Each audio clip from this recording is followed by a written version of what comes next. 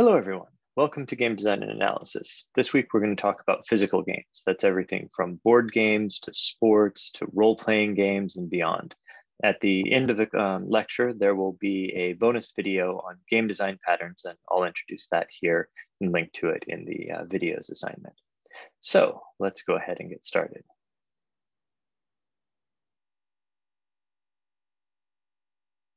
All right, physical games. So physical games is a lot, and I'm going to try to do it in 20 to 30 minutes. So I'm going to go pretty fast, but we've been making digital games for something like 30 years now, maybe a little bit more. And we've been playing physical games for somewhat longer than that. Earliest recorded games date back to 3500 BC or so. So this could be a whole class, right? Like maybe something like history of play, where we could talk about the evolution of play and games in human society. We're going to do it in half an hour. So very high level overview, give you a sense of what's going on outside of the computer. The idea of one person making a game is pretty new. That the person who made Doom is John Romero or John Carmack, or even a small team of people like that. That one person designed the game. We haven't really thought about games that way in the past. Games have more evolved than been designed. Think of it as crowdsourced iterative design, right? Kids kick a ball around through trees, two teams of kids kick a ball around through trees, you map out the size of the field, you start coming up with rules to keep you from punching people in the face, and then pretty soon you have football or soccer. In fact, that is essentially what happened. That game was Suchu or Kuju and evolved in China around 3,500 years ago, and is seen as the ancestor of football now. So sports are one of the earliest ways that we had organized play. There are records of running and swimming contests in cave walls, cave paintings in France, dating back, to prehistory. There are records of early boxing, archery, and gymnastics contests in cultures in different places in the world. Those kind of things leading up to Olympic kind of competitions in ancient Greece, but they go back considerably further than that. In Mesoamerica, a number of different cultures played a ball game that sort of persisted from one culture to another. It was important in a number of religious practices. There was human sacrifice involved in some of those cultures, but that ball game involved throwing balls through hoops, right? Looks not precisely like, but has some similarities to something like basketball, which was a much more modern game evolved in, I believe, the 1800s and was intentionally designed by one person. We'll get to that later. Board games, likewise, have a very long history. The sort of oldest extant game artifacts that we have are from a game we call Mancala now, which involves moving stones around a board from little different pockets carved in a board, stones moved around those. With that game, we don't know what the original rules for the game were. We have pieces, but we don't know what the rules are. The earliest game that we have both the rules and the pieces for is the Royal Game of Ur, which was ancient Sumerian. Those are pictures of it down below here. You can see the board. The triangle piece is a little pyramid-shaped die that was used to determine movement. Your pieces were the little tokens with the spots on them. And we have the cuneiform tablet that describes the rules for how that game was played, which is pretty amazing. So that game we have a detailed understanding of. And in fact, if you are in my section of the class, maybe some of the others, I have a copy of the Royal Game of Ur that was created by a Northeastern student as part of a Kickstarter in which they modernized the game and added a randomizing deck mechanic to the play as well. So I can let you all take a look at that. And it's kind of neat that it was made just a year or so ago by a Northeastern student. Obviously, more well-known games, Go and chess, were games that are evolved. We don't know who initially created the game. and they have, changed over time to our modern rule sets. Card games, likewise, were created in the same kind of a way. The idea of a trick-taking card game goes back a really long way. The modern tarot deck is actually a deck that was created in 14th century Italy for the play of a trick-taking card game called Tarocchi, or Tarok. And that style of card game has evolved into things like bridge and hearts and spades, all of those style of games. But modern card games, have this ongoing history that dates quite far back. So modern board games, things that we think of when we think of board games now, right? Like not architectural relics or cultural games like Go or chess, but things that you play more recently. So the game in the top there is actually the original version of Monopoly, which was known as the Landlord's Game. It was created as a commentary or criticism of capitalist ideals.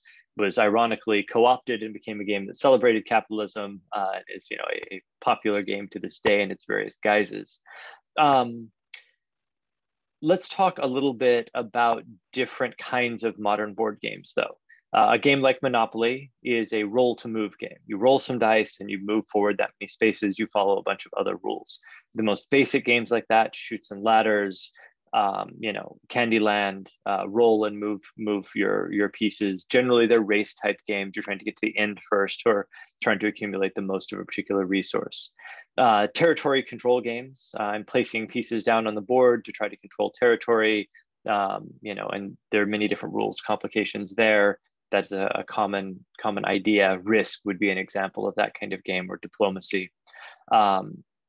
Games that are worker placement games are games where you put out pieces, and depending on where you put them, you get resources back. So something like Puerto Rico, or even something like Settlers of Catan is essentially a worker placement game. Those are more modern games. Simulation games, minis, war games, those go back quite a ways, right? We think of, Napoleon standing around a big table with a map and moving pieces around, practicing war. And then of course, people in basements pretending to be Napoleon, having those same kinds of imagined battles simulated out. Two different styles of board games that you will often hear about are Euro games, which tend to be mechanically heavy, simulation focused games that are a little bit more abstract. And then Ameritrash games, which are games that tend to be heavily themed, focused on heroes and main characters, and on more defined goals. So a game like Gloomhaven or Descent, any of the Dungeons and Dragons board games are all Ameritrash games. Something like Scythe, is an abstract strategy game that came out recently. Puerto Rico, Catan, those would be Euro games. Modern card games, right? So we talk about something like poker.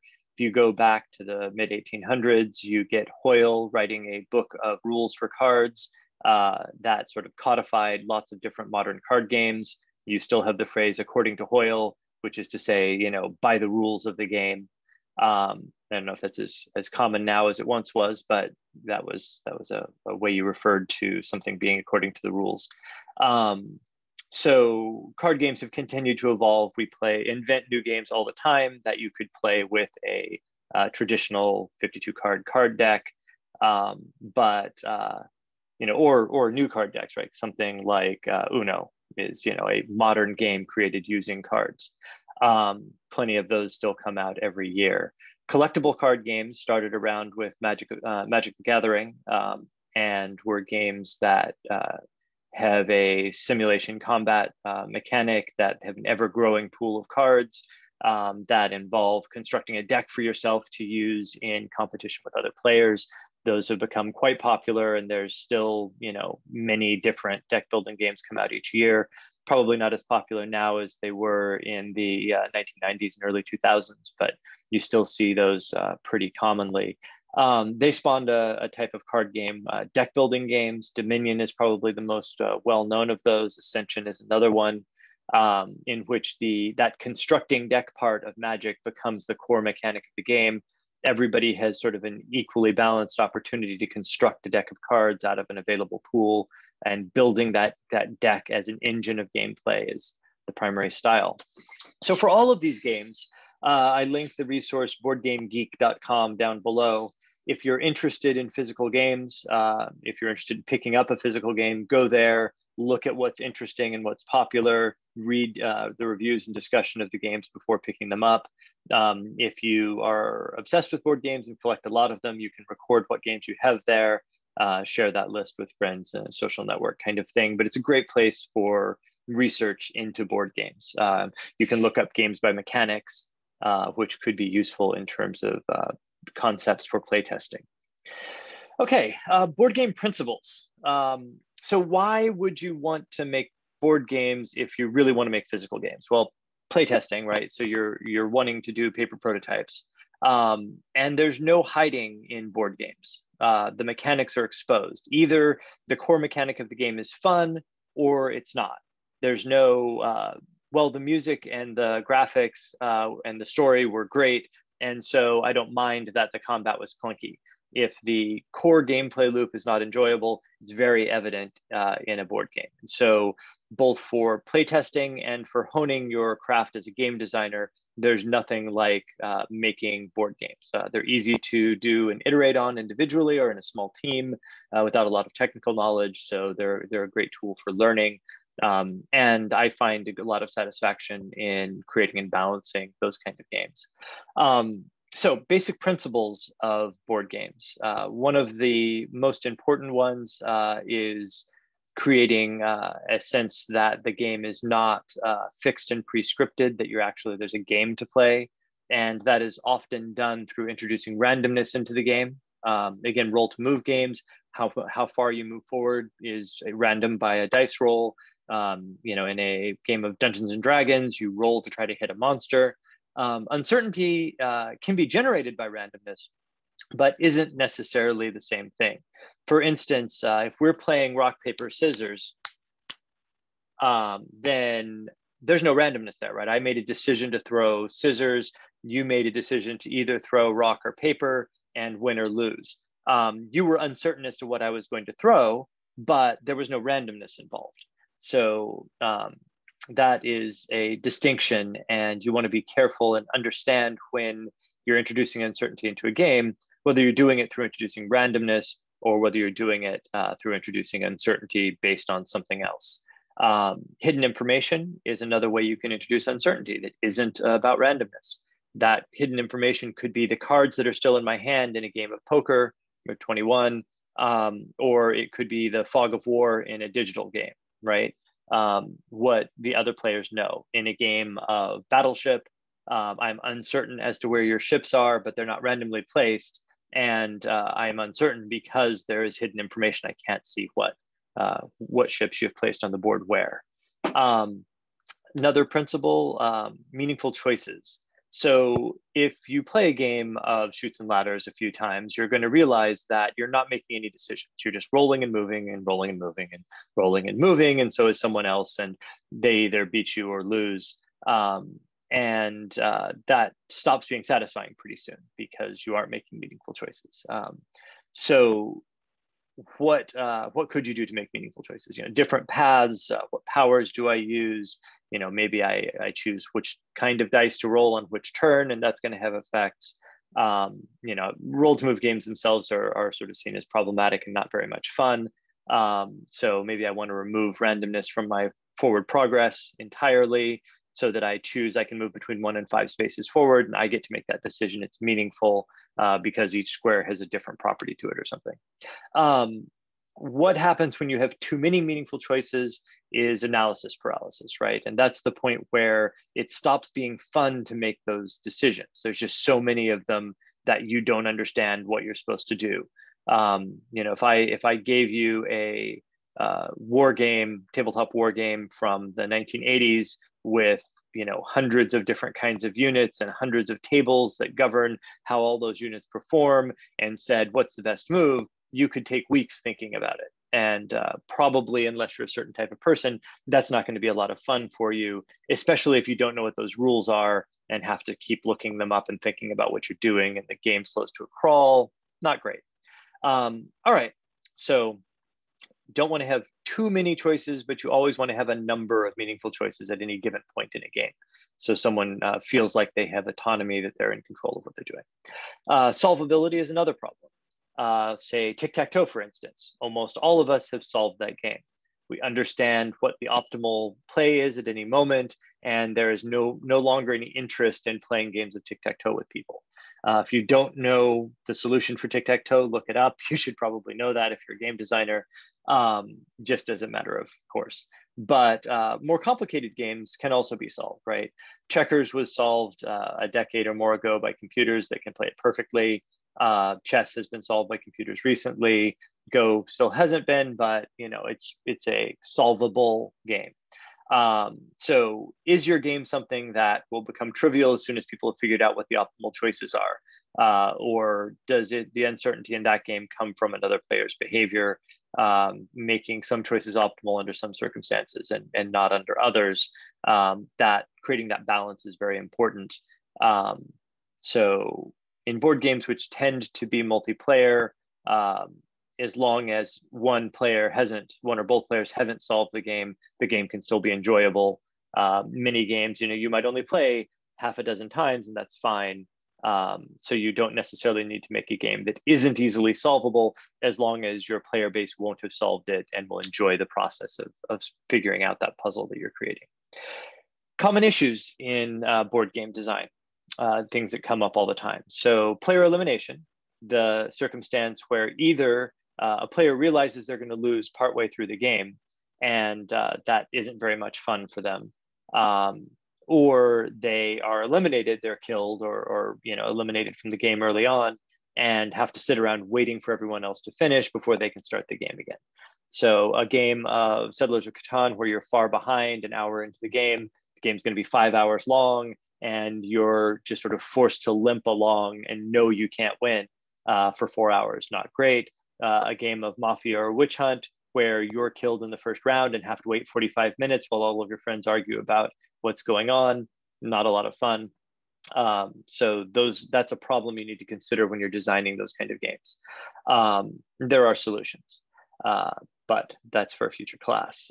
Skill gaps. If you have a grandmaster and a child playing chess, neither is going to have a great time, because the game relies upon there being equally matched opponents. So if you're creating a game of skill, how are you going to allow people who are good at the game to be able to enjoy it with people who aren't good?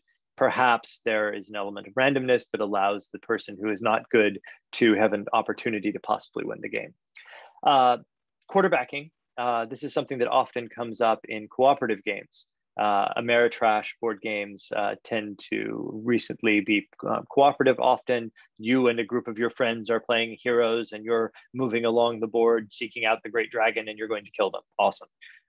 Except for one player knows the rules of the game and what the optimal plays are, and everybody else is still just learning. So that player ends up spending the whole time telling everybody else what they should be doing. They might have a great time doing that. Probably everyone else won't. So you want to design games that prevent that in one way or another. And again, there are a lot of different strategies for that that are covered in other classes in the program. But I don't have time to go over all of them in 20 minutes. So feel free to talk to your professors in class if you're curious about any of these things. Put them on the spot and make sure we can all answer these questions. All right, game theory and mechanics. So game theory is not about making board games or games in general, but it comes up a lot, and it involves physical scenarios, at least. So the two most common game theory things that you hear about are the prisoner's dilemma. And this is the situation where you're thinking of two friends are committing a crime together and they get captured. And the detective puts them both into separate rooms and says to each of them, if you don't say anything, we're going to throw you in prison for a year. But if you rat out your friend, we'll let you go. But your friend's getting 5 years in jail because, we got your confession. And if you rat out your friend, but they also rat you out, you're both staying in prison for 3 years, which is worse than if you both remain silent. So, if you trust your friend to not rat you out, then you're both going to only spend 1 year in prison, and that's not so bad. But you're always tempted by the idea, like, well, I think I can trust my friend to not tell on me, so I'm going to tell on him, and I'm going to get out for free. And the game theory is not that setup; it's the mathematical solution to what the optimal behavior is in that circumstance to maximize your rewards versus the costs that are put up. That's relatively simple, in terms of the basic prisoner's dilemma. There's a optimal behavior for it. However, it gets more complicated if you say, well, what happens if you repeat this over and over again?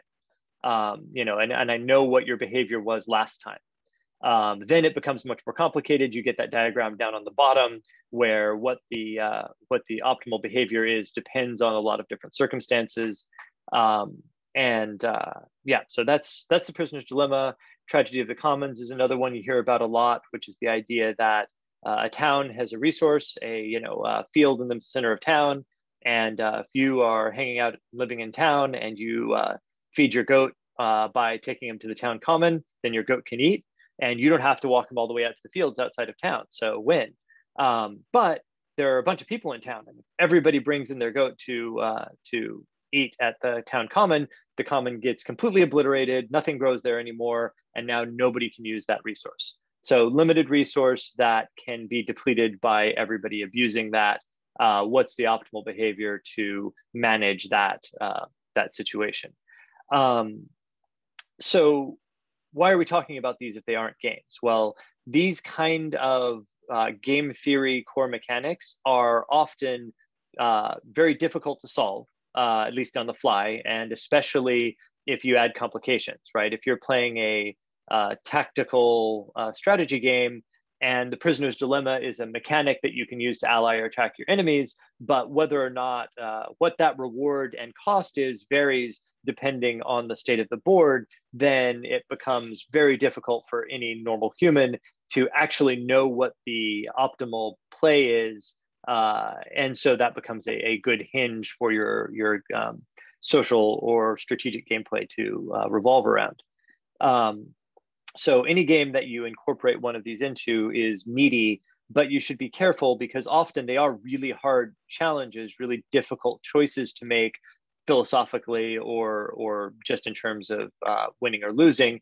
And that isn't always fun for players. So finding a way to incorporate game theory concepts into your games in ways that is still fun and doesn't become a chore for your players can be difficult. But rewarding. Okay, so moving on, role-playing games. So we've talked a little bit about development of games, a little bit about board games and historical and modern. Role-playing games happen pretty recently or are ancient. Historically, you could look at something like playing house as being a role-playing game. The no longer socially acceptable Cowboys and Indians that children in America played for generations. These fantasy games that children play are role-playing. More recently, in the 1970s, Dungeons and Dragons was created by Gary Gygax and others.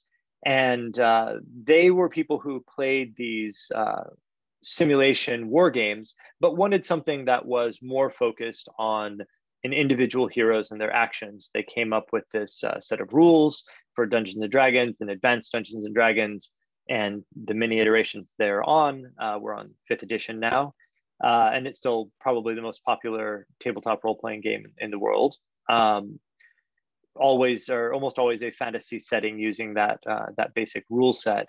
In the 1990s, a company called White Wolf started making tabletop role-playing games with a different system, focused more on narrative and storytelling. In fact, it was called the Storyteller System in the World of Darkness. And it was vampires and werewolves and mages and wraiths and changelings and so on, all urban horror, urban fantasy, more focused on role playing.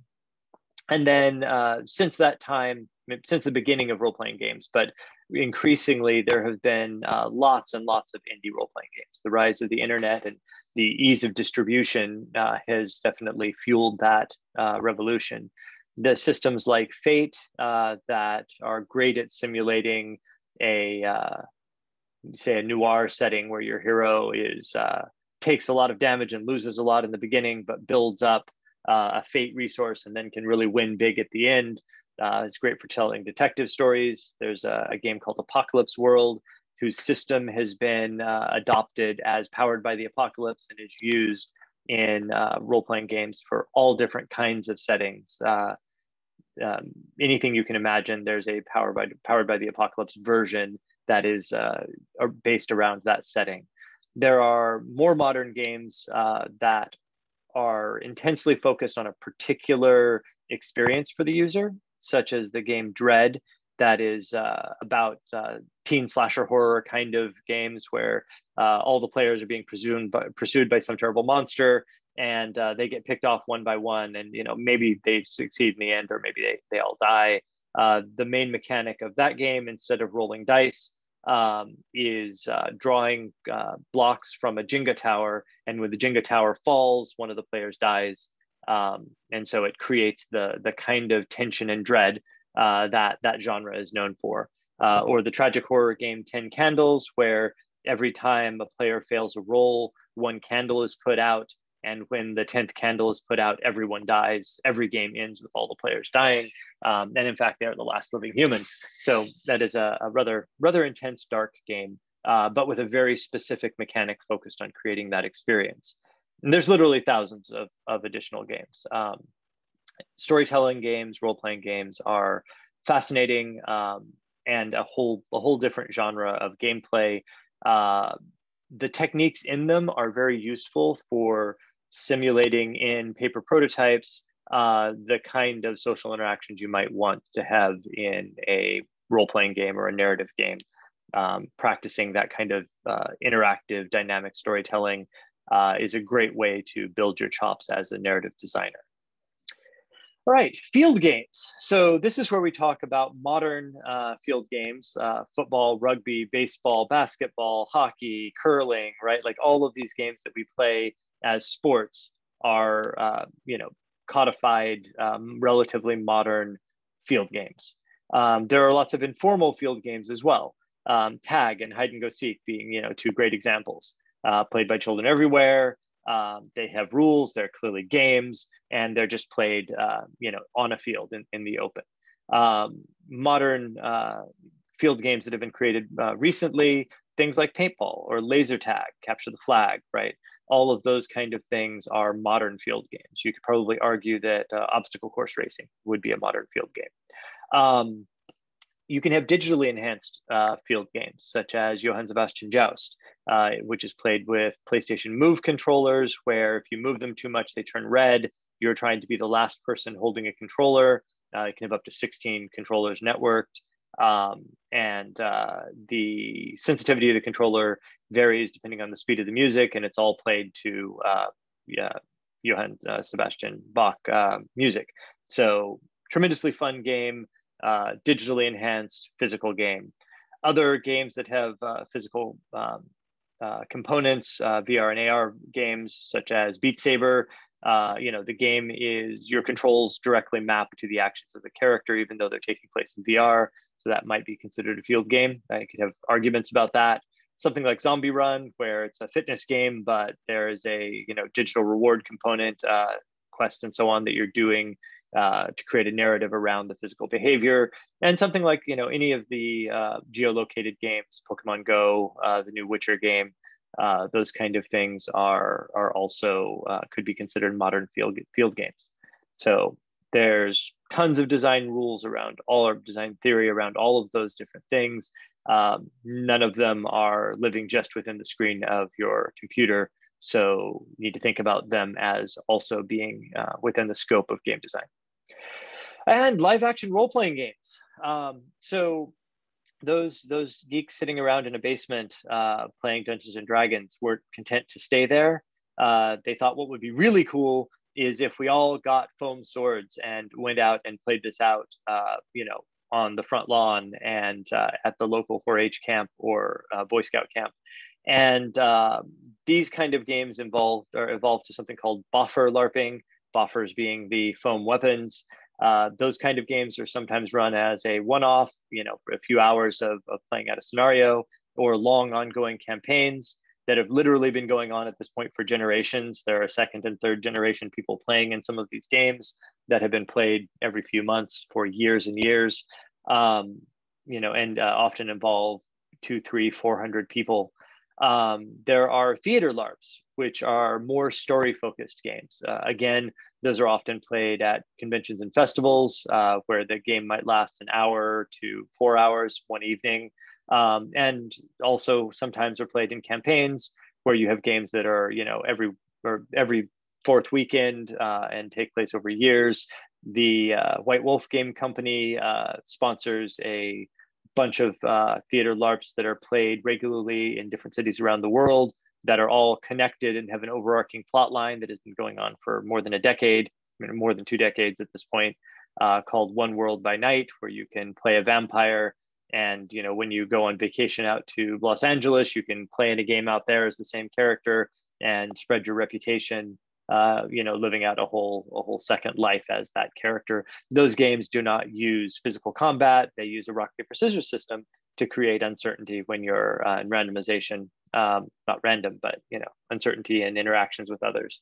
And then lastly, modern LARPs that are more abstract are often called Nordic LARPs.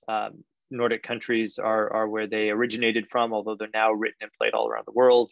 Some of those games are very similar to theater style LARPs, although they tend to be a bit more abstract. One in particular I'll mention is called White Death, in which the gameplay space is defined by a spotlight in a dark room. Everyone playing the game is just wearing black clothing, but pretending to be a survivor in a snowstorm. Very evocative music plays in the background while you interact with the people around you. Your interactions are governed by 2 rules that you randomly draw. One is a physical rule, which might be something like one of your hands always has to be touching the ground. Then another one is a social rule, which might be like you're better than all of the people who are taller than you. You get those 2 things combined, and you're interacting with everyone as if you were superior to them while crawling around on the ground. That sounds very abstract, but I can say that having played that game, it is the best designed and most powerful game that I've ever played, full stop. So you can learn a lot about creating a particular experience from looking at Nordic LARPs. Celia Pierce has a lot of experience in LARP design. I believe Brandon Schilling does as well. And I've certainly written and run a bunch of those over the course of my career as well. So there tends to be a stigma against role-playing to a degree. It's more socially acceptable now with people like Vin Diesel coming out as gamers, as tabletop role players, but it still has some stigma, and live action role playing even more so. But look beyond that. You're a game designer, and there's a lot to learn there.